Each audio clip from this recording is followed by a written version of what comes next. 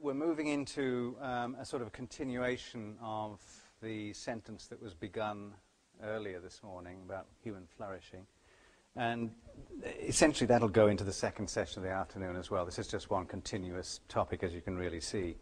So we'll deal with all sorts of things, and I'm sure somebody will raise issues like bioethics and dignity. Did any of you read, by the way, Steven Pinker's review of the volume that came out from the President's Council on Bioethics on Human Dignity, to which Pat Churchland had an essay? And did anybody here read it?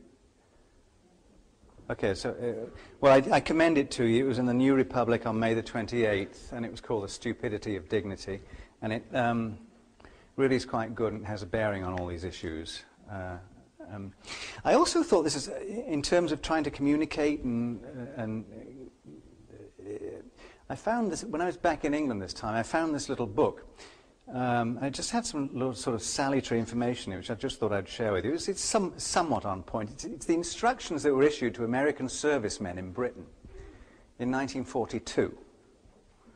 And it was written by obviously by a committee, but it's got this amazing advice in here, and this went to every American serviceman.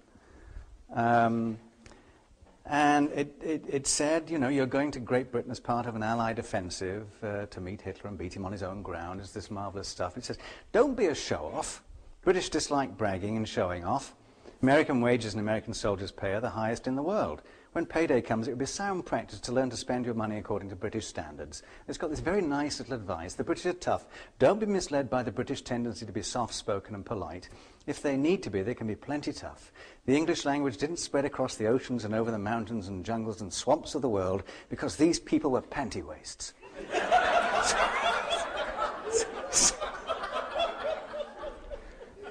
And it goes on.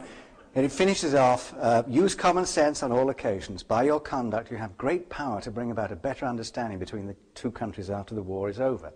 You will soon find yourself among a kindly, quiet, hard-working people who've been living under a strain such as few people in the world have ever known. In your dealings with them, let this be your slogan.